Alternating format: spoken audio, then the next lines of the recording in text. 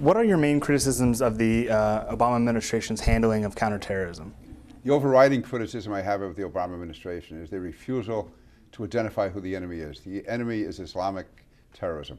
And they will use words like extremism. They will go all around it. They are afraid to be politically incorrect, and they just insist on using whatever term they can other than Islamic terrorism. If you don't know who your enemy is, it's hard to mobilize the American people against that enemy.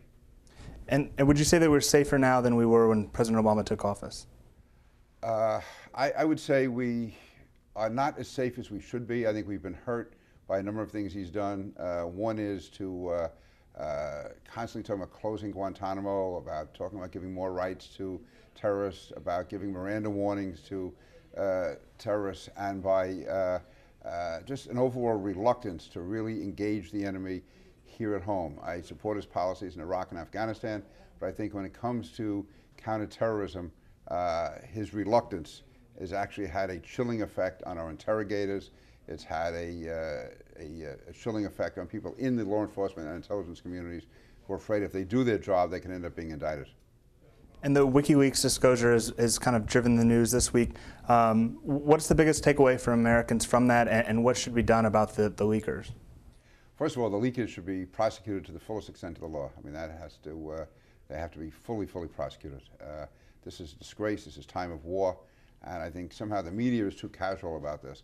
To me, it's beyond belief that you would leak secret classified information in time of war. Secondly, as far as the information that come out, none of it is really new as far as overall policy is concerned. As far as problems with Pakistan, we've known about that. As far as it being a tough war on the ground, we've known that. Having said that, 90,000 documents are going to be analyzed by the enemy. And from that, they may be able to learn about locations. They may be able to learn when we became aware of certain issues and of certain facts. And by doing that, they might be able to find informers that we may have had or people who are cooperating with us.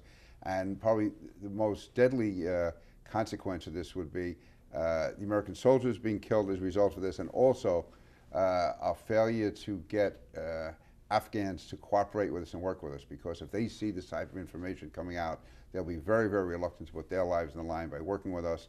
If they work with us, they give us information that saves American lives. If they don't, Americans die, and that's a consequence of this.